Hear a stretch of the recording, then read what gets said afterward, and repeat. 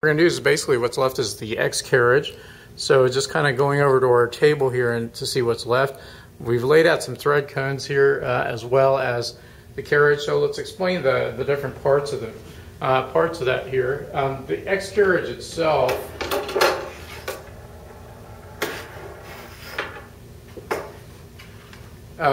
is the bar that's responsible for all the left and right movement.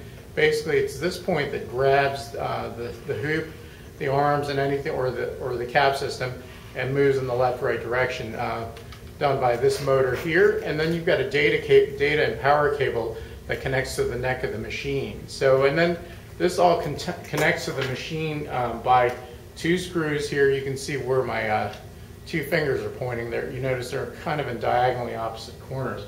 So when you have your X carriage, then you'll also want to find the two Phillips screws that are matched that will hold that in place. So let's go ahead and put that on the machine.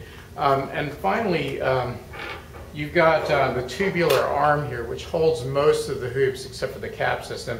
And that attaches to that pantograph that screws on with here with the two thumb screws that are left. So placing the X carriage in place, what we'll do first is let's go ahead and look at the machine here, and let's prep that for receiving the X carriage. So turning this around to view, so just kind of rotating this on our wheeled stand here.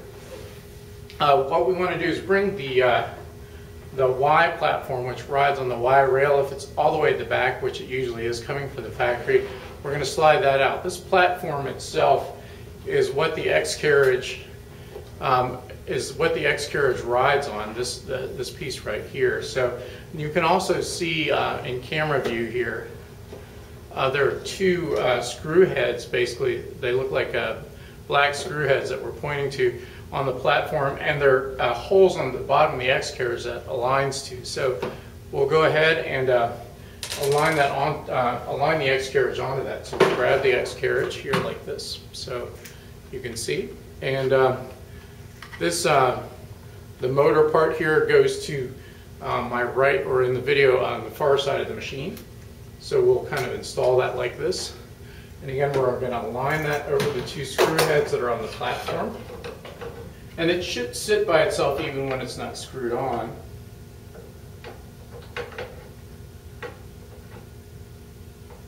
And just kind of drop into place. Okay, so that sits on there nicely. And it's going to try and tip back because of the weight of the motor here. So we'll go ahead and start the screws here. So what we'll do is grab our Phillips screwdriver. And you can slide this out to any position that you're comfortable in. So bringing that out.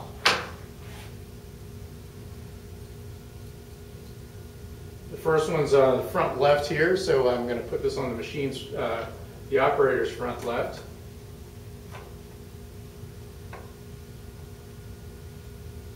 Let's kind of snug that in place. And then we'll get the second screw, which is kind of on the far side away from the camera, towards the back right of the platform, the operator's back right. And again, we're holding the X carriage in place as we do so. And we'll go and snug up both screws. And then once they're snug, we'll go ahead and tighten them down.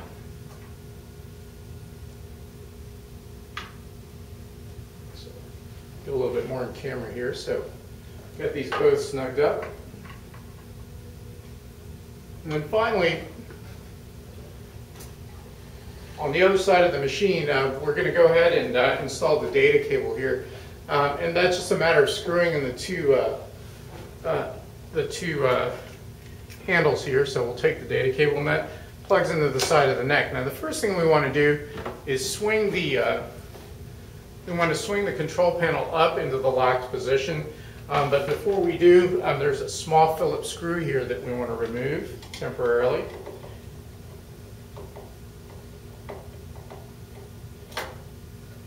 Swing the control panel up, and finally replace the Phillips screw, but this time over the sleeve that it stops up against.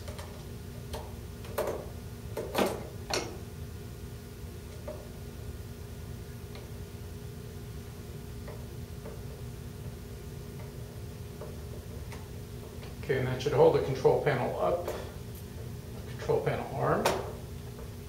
And we can adjust the angle of the control panel here, and there are 2 screws on the back that you can then tighten down by hand once it's set to the angle that you're comfortable with. And then finally, now that that's clear, it's kind of rotating behind. You can see behind the neck right here, we'll take our cable from the X carriage and then just kind of plug that in. And turn the holding screws so that that doesn't come loose during sewing. Just kind of tighten them down, which are these pins here, retaining pins, whatever we want to call them.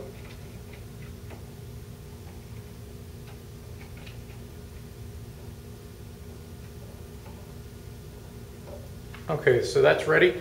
And then let's kind of zoom out here a little bit and get a better view of the machine. So we want to make sure that the X carriage now moves on its own with the power off, with the machine power off. You should be able to move that forward and backwards. And then finally, one last thing, and then we're about assembled, and the next thing we'll do is thread, is that we want to remove the retaining collars which are on either side of the head. The head slides back and forth along this bar, and these retaining collars help in shipping prevent the head from moving inadvertently and breaking the color change cam. So that locking collar is in place here, and also kind of swiveling this around to the other side of the machine. You can see a similar locking collar on the other side of the bar here, again holding the machine and preventing it from moving left and right. So now we have our assembled Journey machine, and we'll go ahead and thread up the machine. The first thing we'll do is go ahead and put our thread cones in place in whatever order we want. This is needle position 1 here, so in this case we'll put red on 1, and maybe yellow, maybe related colors together, whatever you want to do. So that's red's 1, yellow's 2, it doesn't matter which, but you can see just by needle numbers this is 1, 2, 3, and then 4. There's a 5th position back here, and that's for the bobbin winder. We're not going to occupy that right now. There's no need to put thread there, and then we'll just kind of continue around the needle 5 position here. 6 and then 7, and then what we'll do is off camera we'll go ahead and run the thread up through the thread tree itself, and we'll kind of show you how that's done. Kind of swivel the camera upwards so you can be looking up into the. You can see the actual loops that the thread passes through. Start with the innermost, the backmost cones first, since they have to pass through the most loops. It's a little bit easier since you are not having to cross over too many thread cones. Run it through the appropriate loop. So since this is 4, we'll find, or 5, we'll find 1, 2, 3, 4, and 5. The fifth little clip up here, or what Happy calls the upper rectifier here, and then we'll go and run the next thread through, and then all we'll do is repeat the same for the other side.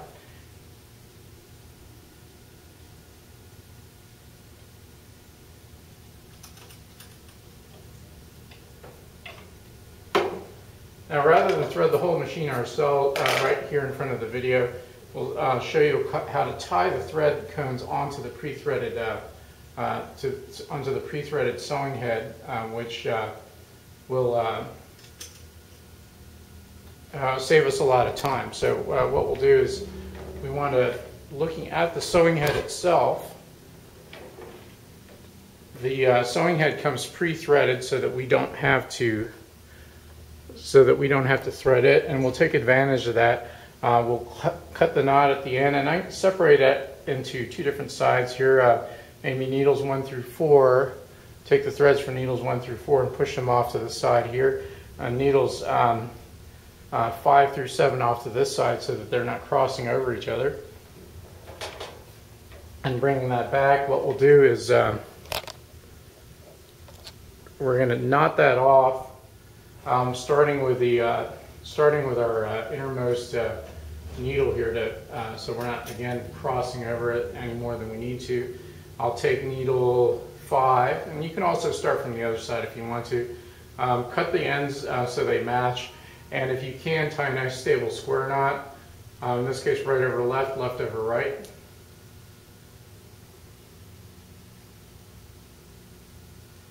And if you have a nice stable knot there, then you can actually pull that all the way down through the eye of the needle, and then that'll conclude the way we thread the machine. And we'll just go ahead and pull the thread out from where it's docked underneath in the thread holder assembly, and just kind of pull that down. And you'll see that should, if properly threaded, that should now pull cleanly through all the way, even the knot, all the way through to the eye of the needle.